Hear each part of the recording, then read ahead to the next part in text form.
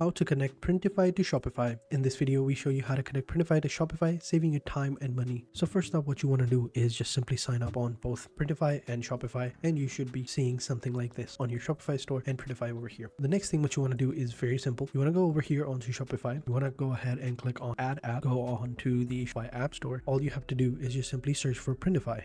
And once you've searched it, you will have all these apps available to you. The app that you want to go ahead and download is this one, Printify, Print on Demand. Click on Install Printify application on your Shopify store. All you have to do is just simply click on Install app, wait for a couple of seconds for it to be installed, and you are good to go. Then all you have to do is just simply log in with your Printify account. As you can see, I am now logged in into my Printify application within Shopify. So what you can do is you could go ahead and now easily connect one of your accounts to Shopify. To do that, all you have to do is simply click on My Store. You can do it right here, or you can go ahead and log into your Printify account within Printify, like the main application, instead of using Shopify right here. Once you have installed the application, now all you have to do is simply click on New Store, My New Store, or Your Store, whatever. As you can see, it's not connected. You just simply click on Manage My Stores, and you will see you have one store. It is not connected. If you want to click over here, you will have a bunch of different options such as Etsy, Shopify, TikTok, and many more. You can just select one of them and you are good to go. Or if you scroll down, you can go ahead and see how easy it is to connect with Etsy. It's very simple. If you want to connect to Shopify, it's very simple right here. You just simply click on Connect Shopify, and over here, add in your Shopify store.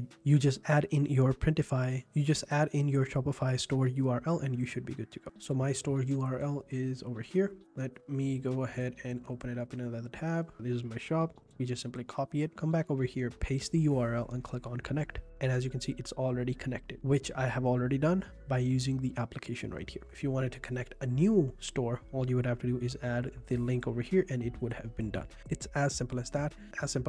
Then you can go ahead and add your products right here, or import your products from your Printify store, and you should be good to go. And that is basically it. Ready to take your e-commerce game to the next level? Tell us in the comments below how you plan to use Printify to boost your Shopify sales. And don't forget to watch our other game-changing tutorials by hitting that play button. If you found this video helpful, show us some love with a thumbs up and hit the subscribe button for more valuable content.